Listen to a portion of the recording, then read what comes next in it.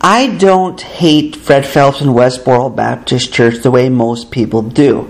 One of the biggest reasons for this is because I actually have identification with them. I'm not a homophobic person, so that's not my identification. I'm not a fundamentalist. That's not my identification. I'm not a Christian. That's not my identification.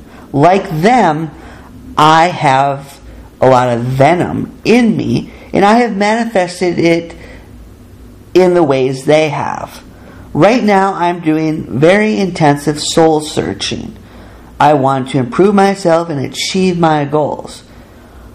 Right now, I'm focusing, zooming in on Westboro Baptist Church because it represents a layer of my soul I am seeking to remove, the moral crusader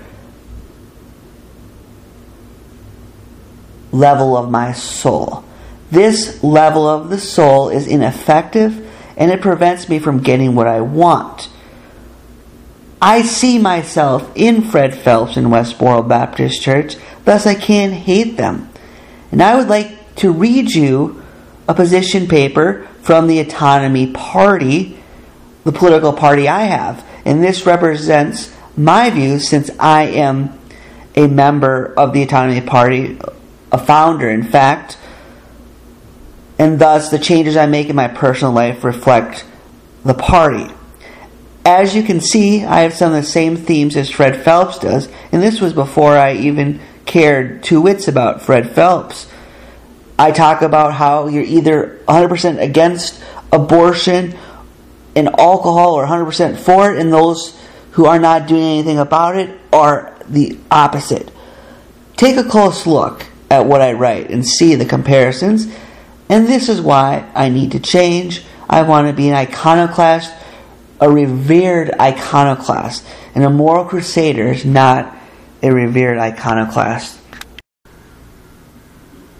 Autonomy Party Paper 143, A Pro-Life Pledge by Andrew Bouchard. Before I get started, I would like to say this is no longer a valid position of our political party. We have repealed it. We are still pro-life, but we are not this way. In my book, Abortion is Murder, 2005, I suggest that law enforcement departments should mandate pro-life pledges as one method to stop abortion.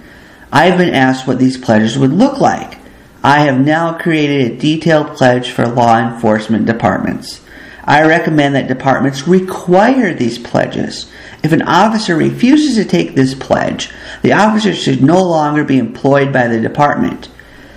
If a department captain is unwilling to require these pledges, then we should know the captain cannot be considered pro-life.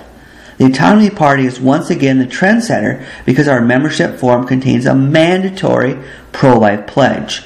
Our party is tolerant of many different points of view, but for the most important matters, we have deal breakers. Since law enforcement agents have such mighty power, we should make certain that only pro-lifers enter their ranks. That last line really reminds me of what Fred Phelps said in his Bush is a Gay Pimp video. Any or all the following may constitute a law enforcement office pledge. I pledge that I am pro-life. I pledge that I am not pro-choice or pro-abortion. I pledge to use my position and its powers and privileges to advance the pro-life cause. I pledge to refuse to assist abortionists. I pledge that I will try to arrest abortion doctors and to interfere with abortions whenever possible. I pledge that I will not consider complaints of interference with abortion procedures to be valid. I pledge that I am unequivocally on the pro-life side. I pledge to refuse to obey pro-choice laws. I pledge to object to any orders or instructions that serve to continue or further the pro-choice system. I pledge to not use the law as an instrument and tool of the abortionists. I pledge to destroy the abortion industry if I can. I pledge that Planned Parenthood is the enemy of humanity. I pledge that I believe abortion is murder. Police departments do not have to wait until Roe v. Wade is overturned to start fighting abortion. Police departments can immediately fight abortion by mandating pro-life oaths. www.autonomyparty.com